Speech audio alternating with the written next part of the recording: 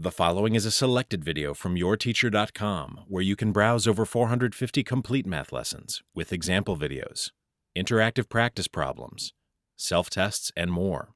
Try a complete lesson today at yourteacher.com. To write a fraction as a percent, first remember that a percent is a ratio of a number to 100.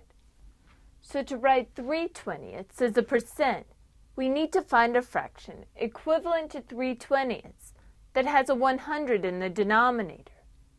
We can do this by setting up a proportion.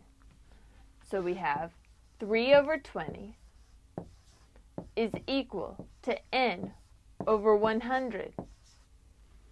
Now, we can use cross products to find the missing value.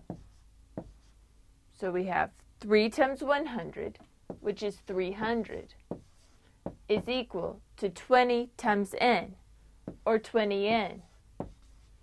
Next, dividing both sides of the equation by 20.